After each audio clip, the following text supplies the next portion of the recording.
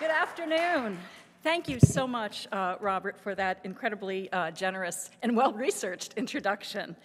It is such a pleasure to be here speaking with a live audience. I know these last 2 years have been so hard on all of us and people who are watching and far beyond that. So thank you so much to my wonderful colleagues who are also fellows this year for venturing out of our offices to attend this afternoon. And thank you, too, for the amazing miracle-working staff who make researching and writing at the National Humanities Center such a joy, a gift we fellows will never stop appreciating. Now, I'm afraid I must change registers as I dive into the subject that brought us here today, and the light that scholarship in history, the humanities, and the social sciences can shed upon it. The attack on the U.S. Capitol on January 6, 2021, stands as the worst case of political violence aimed at the national government since the Civil War. I'd like to start my lecture with a brief video that captures it. I'm sure you all saw the news footage of the siege to prevent the certification of President Biden's Electoral College victory. But now that recordings from multiple vantage points have been collected, it's worth reviewing again a brief collection to recall just how fierce the attack was. The video is just over a minute, so only a sample of the 4 hours of what one House member called savage, medieval-style violence. The ferocity followed Donald Trump's rally outside the White House, where he told the many thousands who attended, if you don't fight like hell, you're not going to have a country anymore. So here is the... We're storming the Capitol! Do you want your house back? Take it! Get their guns! Get their guns! Multiple Capitol entries! Storm the Capitol building! Look at this!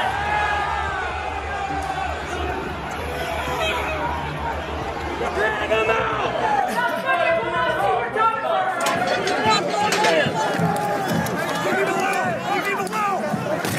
We cannot hold this without more munitions or more airpower. I need to know some capital. Where do I want to go back to? There's a pit that we lost the line. We've lost the line.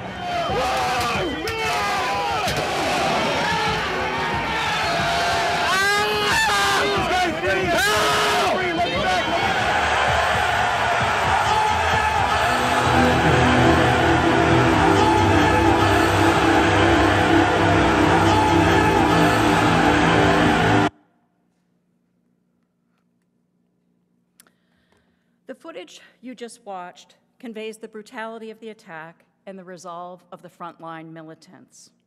Right-wing activists, who typically trumpet law and order and exalt the police, showed no compunction about assaulting Capitol police officers with anything at hand: fists, boots, metal barriers, lead pipes, sticks, baseball bats, crutches, and flagpoles, as well as bear mace and other chemical agents.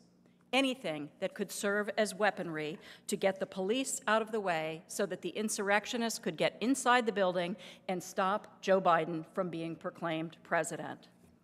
Once the mob of over 2,000 rushed the doors and broke windows and climbed inside, they roamed the halls chanting the names of Vice President Mike Pence and Speaker of the House Nancy Pelosi while calling out death threats. They bore signs and symbols of America's long vigilante tradition, ever entwined with white supremacy. On the lawn, some erected a gallows to hang Vice President Pence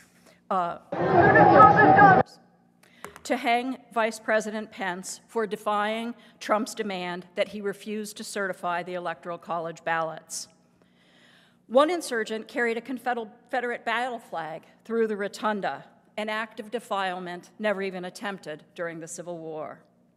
Trump flags abounded, along with camouflage attire sporting right-wing imagery and slogans old and new. By the time the Capitol was finally cleared near dusk, 5 people had already lost their lives from the mayhem, and almost 150 police officers had suffered wounds or injuries. One would die later that night, and 2 took their own lives soon after. Damage had been done to the people's house that would cost many millions of dollars to repair. After the siege, the Capitol Police, deeply demoralized, lost more than 130 officers to resignations and mass retirements. Astonishingly, those restoring order allowed the overwhelmingly white group of protesters to leave the building without arresting anyone. Only in the weeks and months after the assault were the attackers pursued, using video surveillance, cell phone recordings, and the boastful social media posts of many participants, often with tips from citizen sleuths who saw the posts or recognized faces in the crowd. To date, over 700 people have been charged, including leaders of the white power group, the Proud Boys, whom Trump had earlier told to stand down and stand by. Many more have thus far escaped accountability, above all, those most responsible for convening and goading the mob. It's true that Donald Trump underwent a second impeachment, this one for incitement of insurrection, with a masterful case mounted by House Democrats who voted unanimously to convict, joined by some courageous Republican colleagues in both chambers. That made this the most bipartisan impeachment of the 4 in U.S. history. But the overwhelming majority of elected officials in Donald Trump's party took his side. Indeed, 197 Republican House members and 43 Republican senators voted against impeachment of the person who had just put their own and others' lives in danger. Thanks to them, he was not convicted because impeachment requires a 2/3 majority in the Senate. This leaves Trump as the only president in U.S. history to be twice impeached and, at least at this moment, still eligible to run for the office again in 2024. Evidence gleaned from through journalism, the impeachment, and ongoing investigations by a House Select Committee has made it inescapably clear that for Donald Trump and his closest allies, the storming of the Capitol was instrumental, after 2 previous stratagems for overthrowing the will of the voters had failed. This, then, was political violence in its purest sense, force designed to achieve what could not be gained through the normal political process. It was unleashed to back a coup attempt that capitalized on ambiguities in the Constitution's provision for certifying elections to attempt to allow the loser of the election to defy the will of the voters and stay in office. With that summary to refresh us for orientation, let me turn to my core argument, which is that this was not a one-off episode. And it cannot be explained with attention to Donald Trump alone, or social media, or other popular views now circulating. Indeed, to settle for such simplicity is to leave democracy profoundly vulnerable to smarter and better executed coup attempts in the future, not only in the United States, but given American power and standing throughout the world. I wrote those words before the invasion of the Ukraine. Instead, we need to understand that presidency and its climax in the attack on the country as the ghastly fruit of a 4 decades-long campaign by a highly strategic radical right. That campaign included the use of disinformation as a political tool, the use of legislative and judicial rule rigging to undermine established norms of governance, and the weaponizing of tensions over race, religion, and sexuality to put voters on whom these political entrepreneurs rely in a state of constant fear, anger, and agitation. The deliberate cultivation of ideas, practices, and organizations designed to transform the nation set processes in motion that will be exceedingly difficult to arrest now, if the architects of this calamity even wanted to. The most powerful and the most culpable show no signs of that, no remorse on a scale that might avert a successful authoritarian power grab in future. Rather, we are dealing with engineers who test prototypes and learn from misfires. In fact, I will argue, what the combined evidence highlights is that a particular, highly ideological wing of corporate capital, one heavily and not coincidentally based in the fossil fuel sector, is so determined to shackle democracy to achieve their ends that they are starting to experiment with explosive tactics in the way their counterparts did in Italy in the 1920s and in Germany in the 1930s. We are seeing many corporate donors on the political right, among them some of the largest donors, turning a blind eye to violence used to intimidate opponents and enable their own securing of control over government. I'll elaborate on the who and the how and the why in a moment, but first I want to give a quick sketch of what has been learned so far by the House Select Committee charged with investigating the storming of the Capitol and explain how these preliminary findings point us back to a much deeper history that needs attention. Co-chaired by Democrat Benny Thompson and Republican Liz Cheney, and featuring Representative Jamie Raskin, a constitutional scholar, as spokesperson, the committee has identified three concentric rings of activity.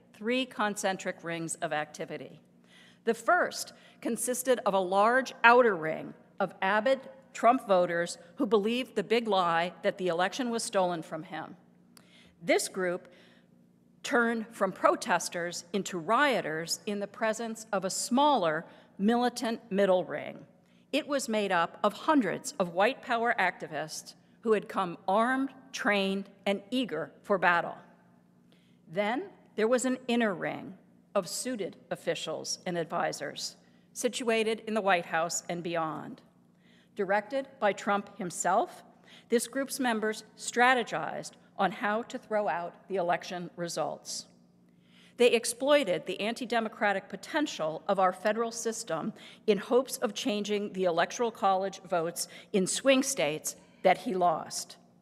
Evidence has already come to light that this third ring, as Jamie Raskin calls it, the ring of the coup, counted on and depended on the chaos unleashed by the second ring and the wider crowd for their plan to succeed in creating the much-needed delay.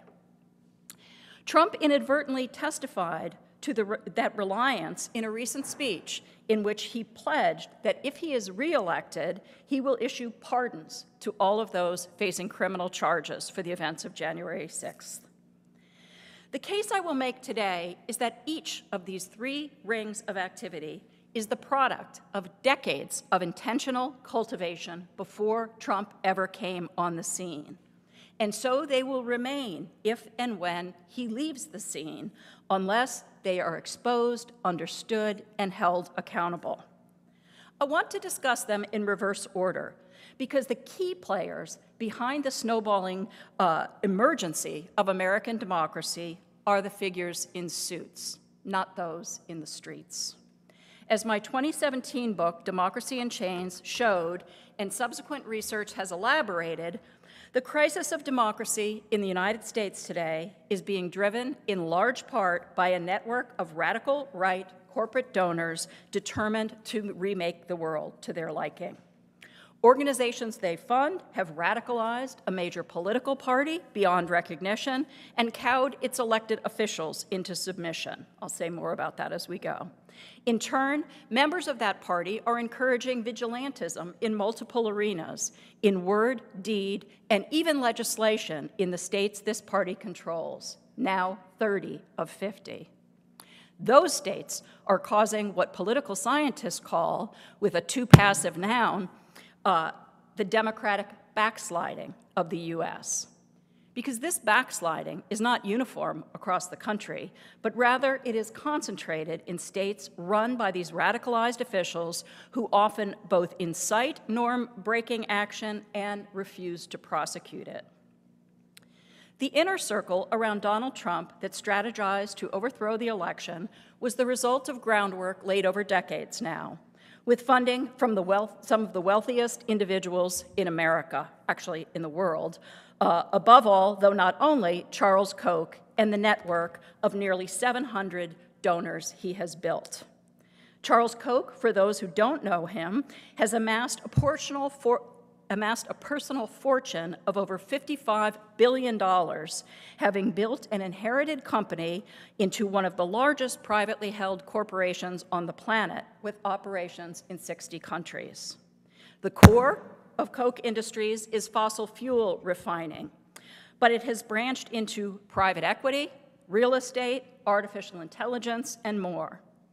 Through it all, Koch sought ideas, a technology, as he refers to it, for how to effect a radical transformation of society and governance that he, as a very smart man with 3 engineering degrees from MIT, knows to be something the majority would never agree to if they understood where it was heading. This project is so radically new in human history that the social sciences lack even a concept for its scope, audacity, and strategic sophistication. The Koch donor network funds an infrastructure of hundreds of ostensibly separate organizations. At the national level, they include the Cato Institute and the Heritage Foundation and other think tanks, the American Legislative Exchange Council, a corporate-funded body that writes laws to be introduced and passed by Republican state legislatures, and the Federalist Society, which works to train right-wing lawyers and judges and secure seats for them in the courts. So, too, it contains organizing enterprises such as Americans for Prosperity, Concerned Veterans for America, the Libre Initiative, which targets Latino voters, and Generation Opportunity to attract and groom young people. At the state level, the donor network funds over 150 organizations, including, I believe it's 4 in our state of North Carolina, whose work is aligned through an umbrella body called the State Policy Network. And there are multiple outposts in higher education. The Charles Koch Foundation alone underwrites dozens of centers at colleges and universities, with the flagship campus being George Mason University, which I wrote about in Democracy in Chains. But over 300 campuses now get some kind of funding from the Charles Koch Foundation. So we're talking about myriad organizations working through an integrated division of labor to radically alter government and society. To what end? A quest to bring unfettered, free-rein capitalism into being without being honest with the people, and this is some of the agenda. To achieve that, the Koch network has built the Republican Party to its agenda with a discipline that Joseph Stalin could have admired.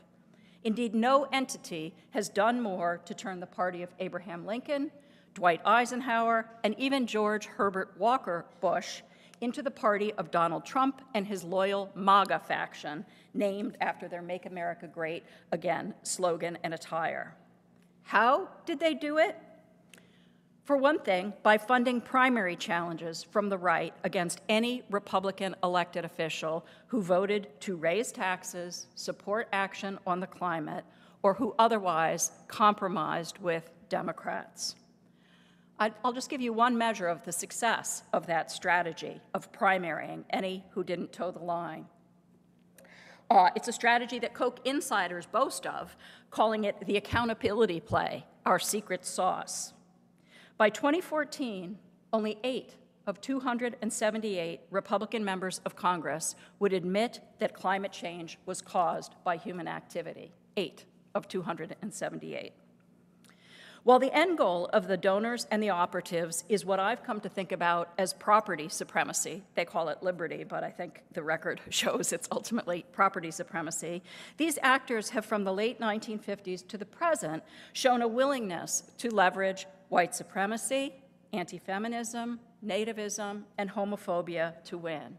That is, to enlist and inflame popular prejudices to move a political economic agenda they know to be terribly unpopular, and even unpopular among many of those who harbor such useful prejudices and will vote for these candidates. How has this cause, which was utterly marginal for decades, become such a powerhouse? After all, in the 1950s, movement libertarians numbered in the hundreds in the US. In the 1970s, in the thousands.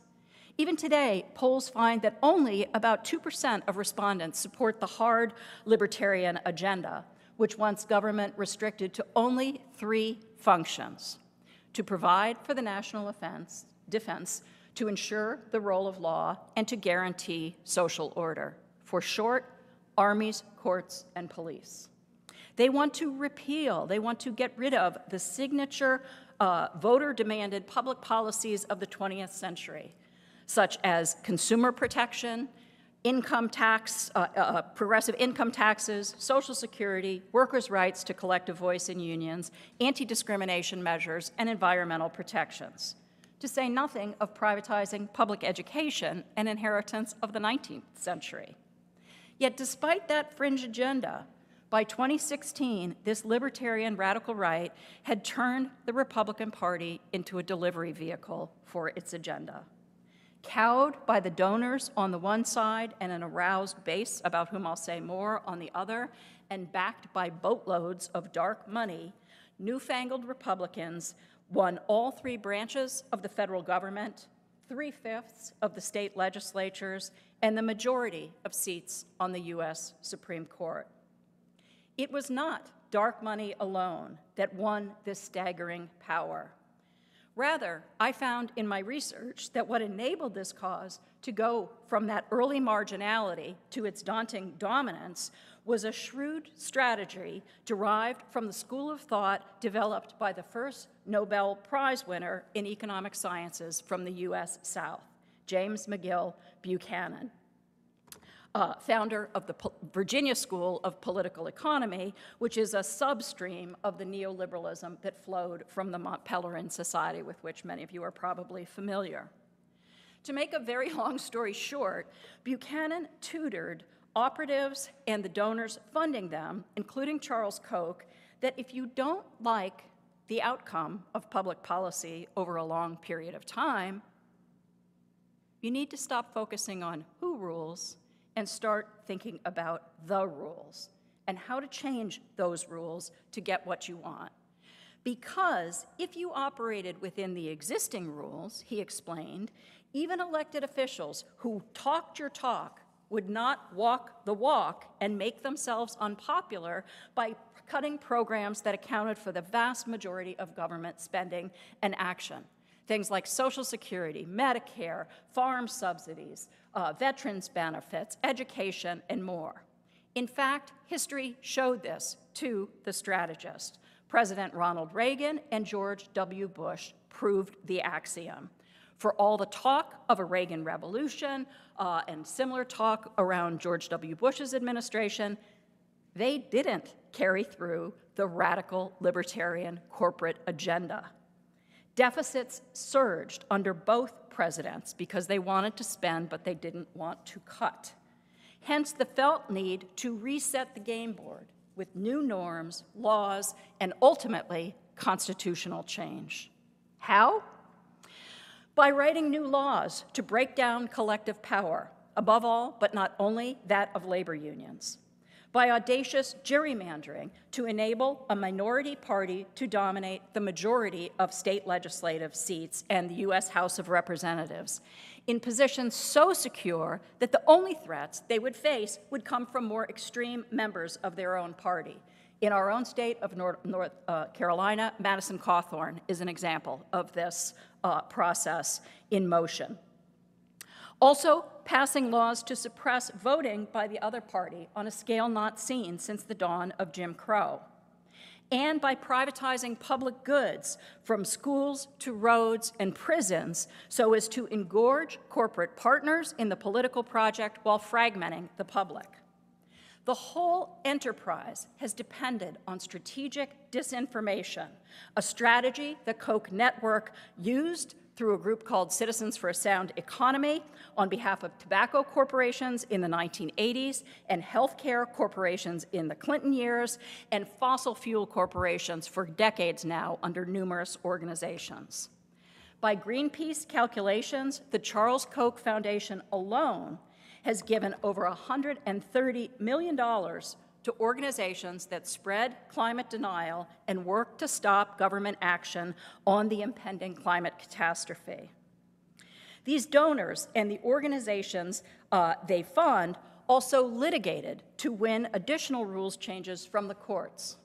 One victory, Citizens United, opened the spigots to unlimited corporate money to sway elections. Another, Shelby County, enabled mass voter suppression. A third, Janus, aimed at the destruction of public sector labor unions. And the Supreme Court has declared the partisan gerrymandering backed by this network's recipients to be wrong, but beyond the ability of courts to stop. And while Charles Koch once called Donald Trump a monster, the Koch network used the Trump presidency to get a virtually immediate withdrawal of the United States from the Paris Climate Accords, 3 Supreme Court appointments, huge tax cuts for corporations and the wealthiest Americans, and rollbacks of environmental, civil rights, women's rights, and labor protections, and more. To bring this discussion back to the insurrection of January 6th, one of this network's core organizations supplied the ideas that the plotters, that informed the plotters of the attempted coup, the Federalist Society. John Eastman, the chairman of its section on federalism and the separation of powers, produced the constitutional fig leaf and legal strategy for the attempt to declare the election results invalid. Others in the Federalist Society have produced a specious constitutional theory to enable state legislatures to refuse to certify the vote of the people and instead appoint electors who would install Donald Trump.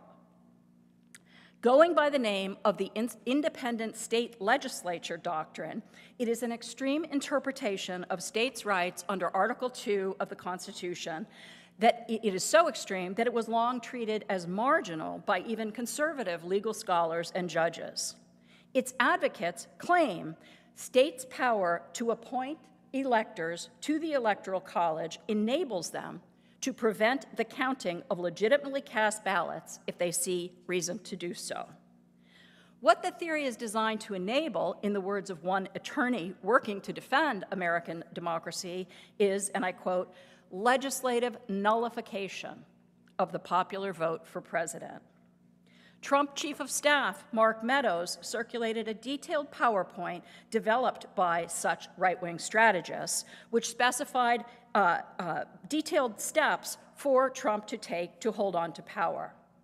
Meadows, for his part, came to that position after chairing the House Freedom Caucus, made up of the extremists the Koch network funds. You may also remember Jeffrey Clark from the final days of the Trump administration. He joined it after serving as the chief of litigation and director of strategy for the New Civil Liberties Alliance, an organization mainly funded by the Charles Koch Foundation to litigate against COVID restrictions and other forms of corporate regulation and individual regulation. Working together, Eastman and Clark led a trial run of this maneuver with 7 swing states for which they sent the vice president alternate lists of electors. Vice President Mike Pence, to his everlasting credit, rejected the scheme, knowing the Constitution did not grant him the power that Trump and his allies claimed it did. But here's a frightening future portent for 2024 and beyond. That independent state legislature doctrine has support from 4 members of the U.S. Supreme Court's conservative majority, whom the Federalist Society worked to get on the bench, with Brett Kavanaugh, the most vocal of them. And that was before Trump managed to add Amy Coney Barrett. So that's the first wing of actors in this coup attempt, the suit-wearing network that had been cultivated over decades by far-right corporate donors.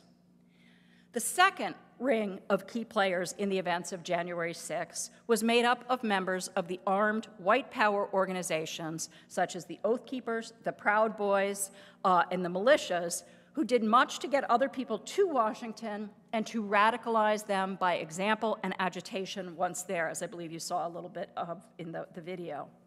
These groups also have deep historical roots in America. In their case, in America's tradition of white vigilantism. I'm not going to say as much about them and this tradition because this aspect has received much more attention from journalists and scholars. But the members of these white power groups came to Washington prepared and equipped for violence. They spearheaded it throughout the day as video footage, eyewitness testimony, investigative reporters, and prosecutors have shown. In short, they used force to do what Donald Trump and his team incited followers to do: stop the alleged steal. They did that physically by interrupting what for 2.5 centuries has been the pro forma counting of electoral college votes by Congress. The plan capitalized on language lodged in Article 2 of the Constitution that, when interpreted in a wholly new way, could enable the coup backers to throw the election to the House for what is called, and very rare, a contingent election. A contingent election has different rules. In a contingent election, each state would have only one vote, and Republicans, with control over 27 state delegations to Democrats' 22, could thus prevail. Then Donald Trump could call in the National Guard against anticipated protests. Virtually every aspect of these militant groups' language, attire, paraphernalia, and conduct echoed the long American vigilante tradition, which emerged from white settler attacks on Native peoples, slave patrols, and post-emancipation extra-legal violence against African Americans and sometimes others. This tradition treated white Christian men as the supreme citizens, those Sarah Palin gestured to when she spoke of real Americans. It was this sense of entitlement that led mob leaders to attack Capitol Police officers, calling them traitors, because these officers were themselves a multiracial force of women and men defending a multiracial democracy and Congress. As transnational research on the slide of democracies into civil wars has revealed, the trajectory of a group's political status is key. The trajectory. The political scientist Barbara Walter reports in her important new book, How Civil Wars Start, and I quote, "People were especially likely to fight if they had once had power and saw it slipping away," as these white power participants in the events of January 6th did after the election of President Barack Obama. She also points out that the United States is predicted to be the first leading Western nation to transition to a non-white majority. Other researchers have uncovered what they found to be the one meaningful correlation to have emerged from studies of those arrested on January 6th, and I quote, "Insurgents were much more likely to come from a county where the white share of the population was in decline. That strong link," they reported, "held up in every case." Some MAGA militants at the Capitol performed their sense of historic lineage, their desire to reclaim that standing, by carrying the Confederate flag. Others hosted the Gadsden flag, which features a coiled snake ready to strike with the words, "Don't tread on me." This one originated in the American Revolution. Lately, it has been claimed by the libertarian right. Not coincidentally, it evokes an era in which citizenship was limited to white male property holders. So too, the right-wing insurrectionists at the Capitol summoned the horrible American tradition of lynching that claimed over 3,000 black lives at its peak by shouting, "Hang Mike Pence." Why? Because Pence had refused to abet their president's attempt to stay in power against the will of voters whom the vigilantes considered illegitimate, not entitled to decide elections. The mob seemed to show a particular venom for Democratic women leaders, above all Nancy Pelosi, whose name they called out in the hallways in search of her and her office, which they ransacked and defiled. Also notable in the sense of entitlement the crowd's agitators felt was the strong showing of military and police personnel.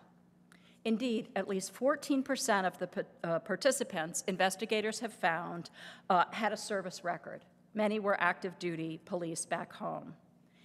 As in earlier vigilantism by the Ku Klux Klan, which I studied in a previous book, the involvement of uniformed members of the agencies of government that monopolize force, armies, courts, and police, has historically conferred legitimacy on extralegal violence, so vigilantes make special efforts to recruit such figures. At the same time, these individuals bring crucial training in combat and sometimes stolen or purchased weapons, such as the batons and handcuffs several January 6th insurrectionists carried in the Capitol. All of these things work together to convey the message, not least to themselves, that the insurrectionists were the true Americans.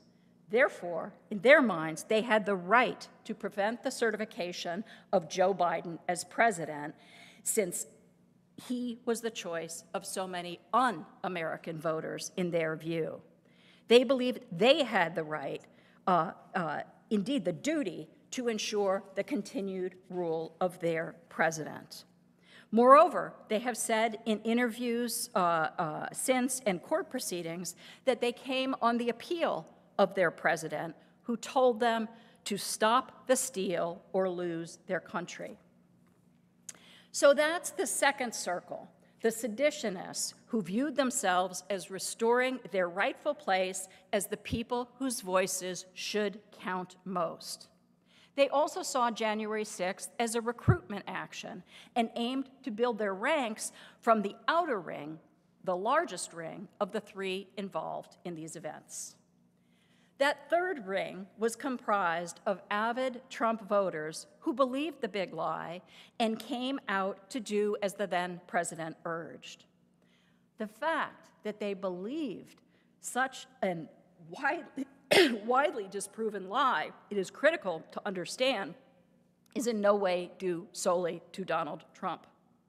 On the contrary, they have been primed for generations in this susceptibility to trust purposeful disinformation. At the heart of the big lie is the axiom that the mainstream media is so biased and unreliable as to be irrelevant as a source of information. It's often assumed today that this axiom emerged with social media. Not true. In fact, the trope of the untrustworthy liberal media was first propagated by Southern segregationists seeking to discredit the Black freedom movement of the 1950s and beyond. Later, in the 1980s, the donors I described and organizations they funded worked to eliminate the fairness doctrine in broadcasting, which they achieved in 1987.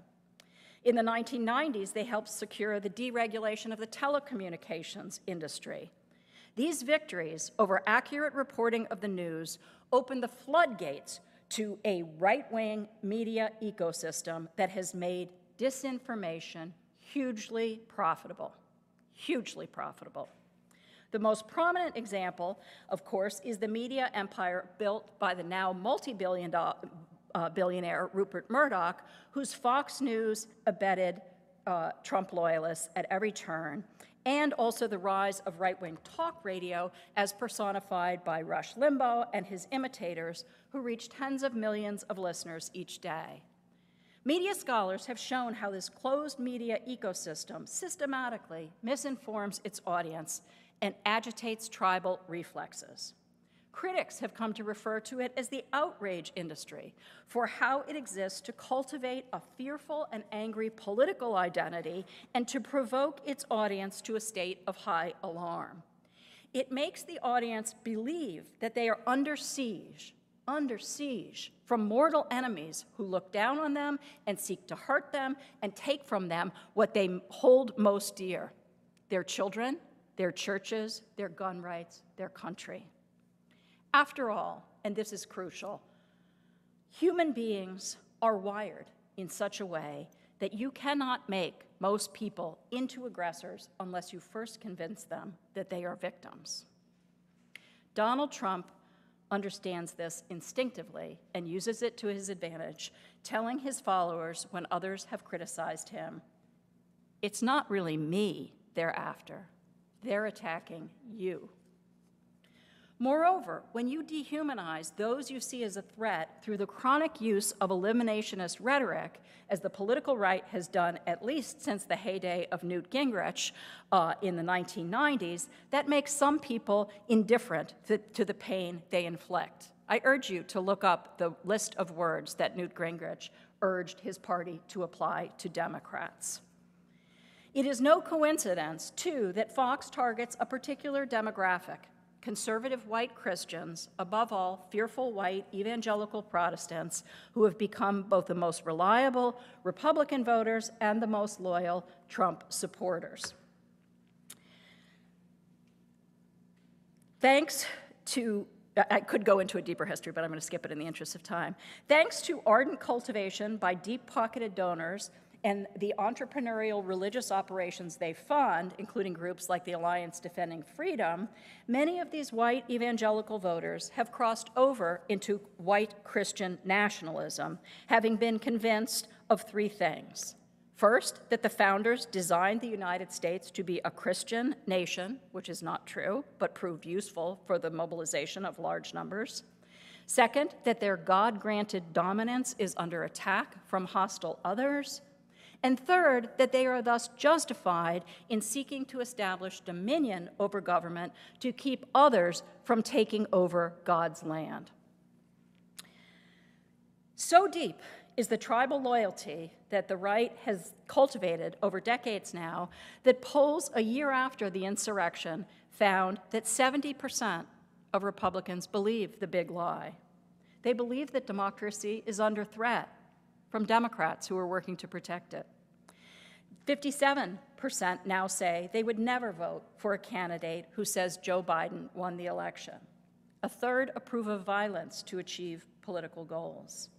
As the New York Times editorial board summed up the situation a year later, every day is January 6th now.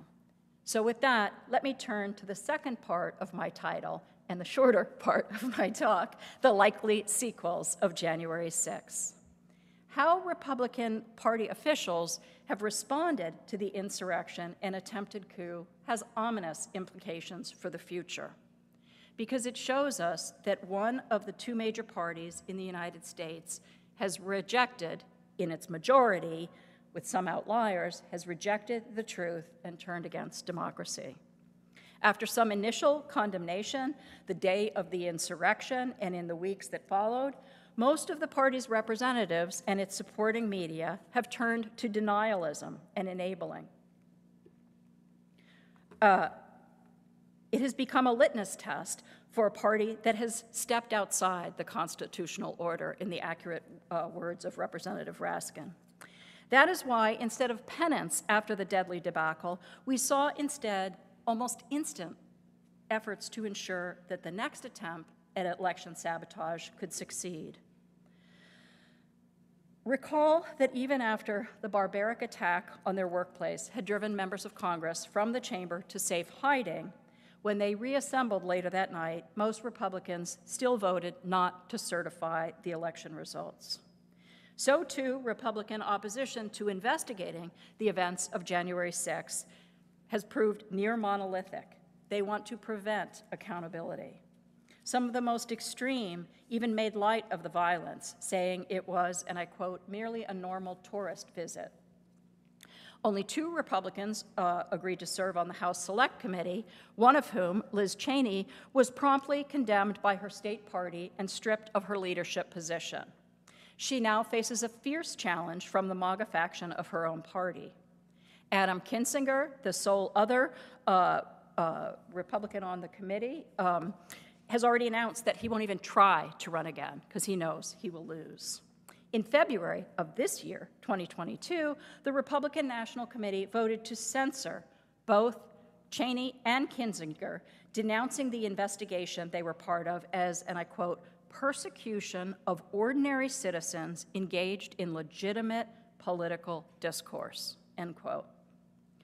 So too, Republican legislators in 41 states have rushed to make sure a future coup can succeed by passing legislation to change how elections are run and by whom votes are counted, and also to further suppress voting. Nearly 3 dozen laws have been passed that empower state legislatures to sabotage their own elections and overturn the will of their voters. That's the words of the New York Times. Meanwhile, MAGA militants are running for the all-important office of Secretary of State in swing states that Trump lost so that they can be the ones to oversee the 2024 elections and decide the victor. Moreover, all of this has been accompanied by a tolerance for and even promotion of vigilante activity. National and state Republican officials have turned a blind eye to rampant death threats to and harassment of election officials, both Republicans and Democrats, who recognized that Biden won. Because of this, the field of election supervision is hemorrhaging honest brokers. They have quit in droves.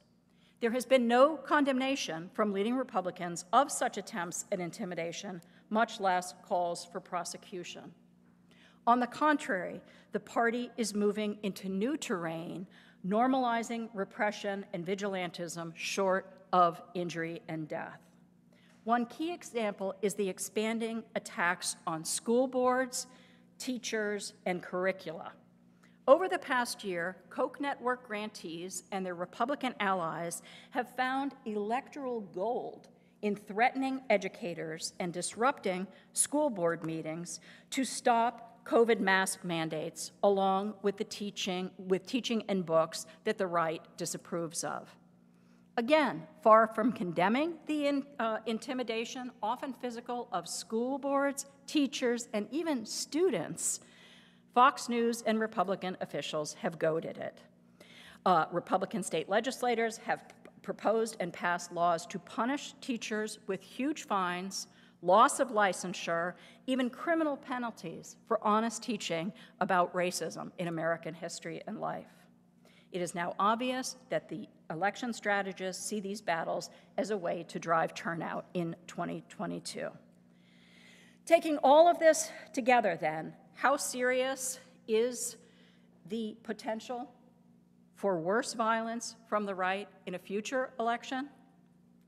3 retired generals published an op-ed in the Washington Post in December to warn of a split in the armed forces in 2024 if civilian leaders do not hold accountable those who drove the insurrection and coup attempt and act decisively to fix the conditions that brought the nation to this point.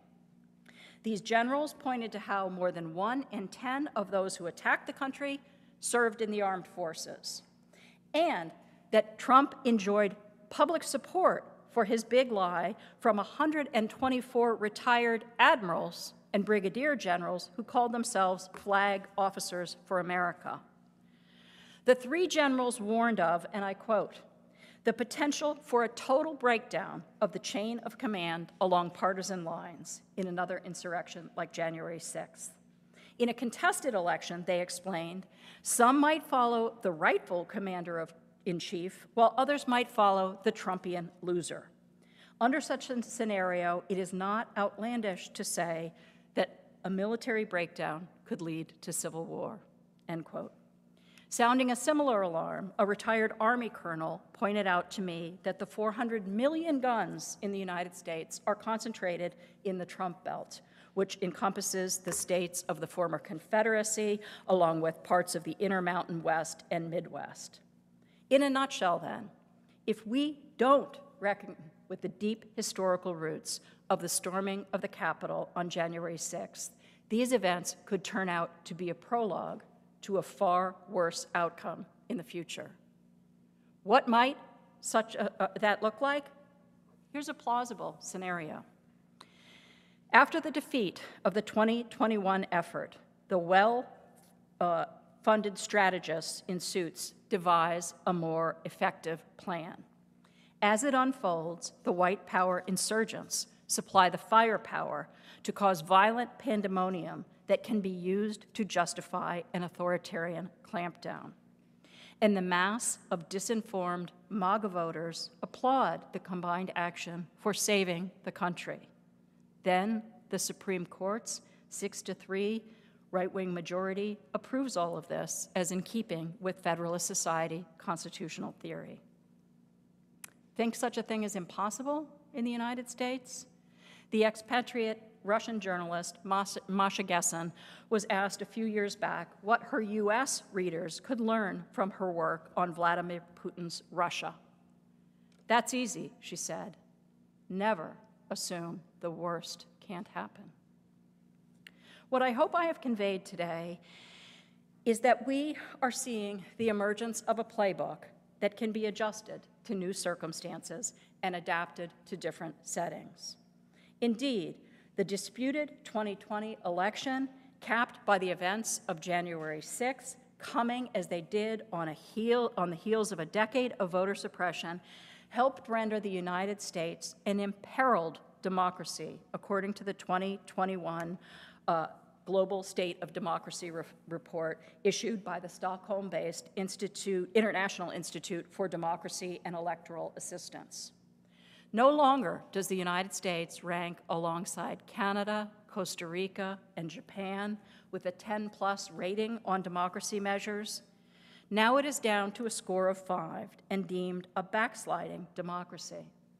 That puts the U.S. in the company of Hungary, Poland, and Slovenia as countries that are undergoing what the Institute calls concerning democracy declines. In short, the evidence now amassed points to a disturbing conclusion for the United States and other embattled democracies. As Barbara Walter notes in that book, How Civil Wars Start, the risk commences as societies slip down the democracy index.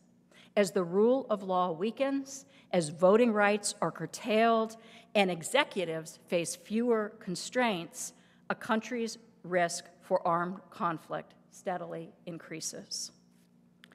To return in closing to the 3 circles of complicity in the insurrection at the Capitol, it seems wise, in fact imperative, to anticipate their reassembly in 2024.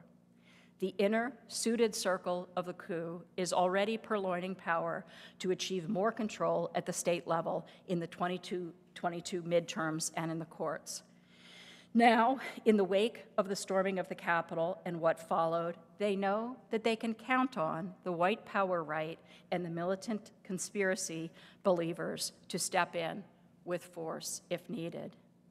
And both groups have seen that the MAGA faction of the Republican Party is ready to believe such a pincers action of elite donor strategy from above and street action from below is needed to save their country.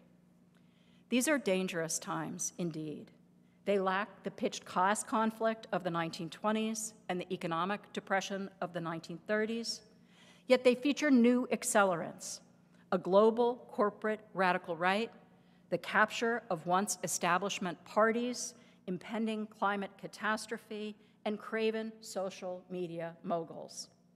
History never repeats in quite the same way. But we have entered a startling transnational downward spiral unless believers in democracy recognize the immensity of the threat and combine to outsmart, outvote, and even fetter as never before the lethal militant minority project behind the events of January 6th. Thank you.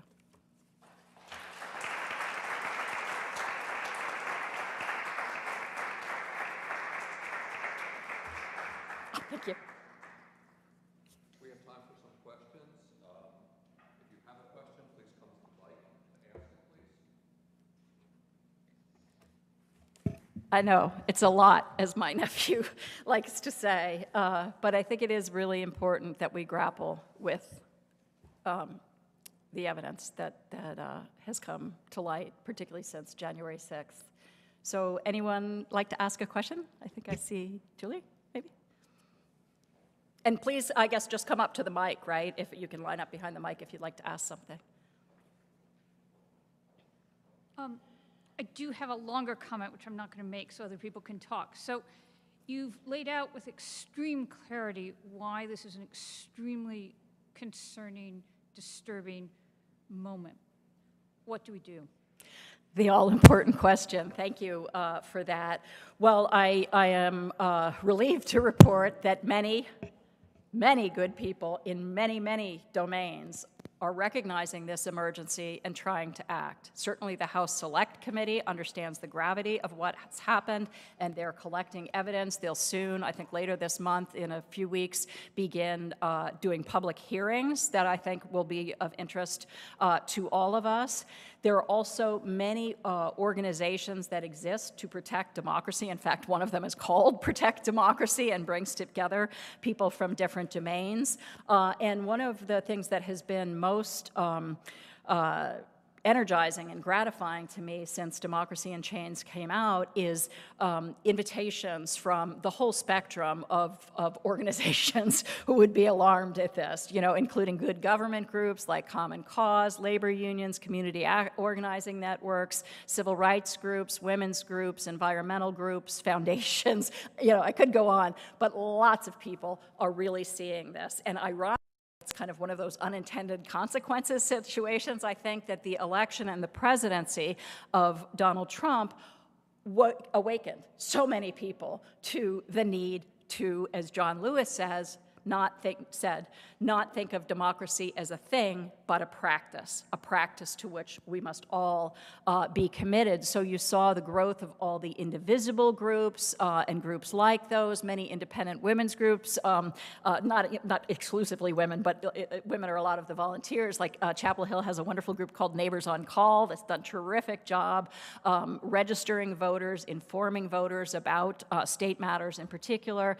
So there's a lot going on there. I also want to say, too, since we're educators, that there's an incredibly important new coalition that has come together, a national coalition called Learn from History, that is addressing these threats to teachers and the schools that we're seeing from the right. So this organization, Learn from History, they have a website where you can find materials to download for parents, teachers, school support staff, and students who are playing a leading role in some of this because they want to learn the truth about history. But I'm really pleased to say that all the major historical associations that address American history have focused on this. The American Historical Association has been in the lead, Organization of American Historians, and many others. So that's something that educators, I think, can also take up because it is starting to come to some of our schools in this area. So there is lots happening, but there are nowhere near enough people engaged in working on this.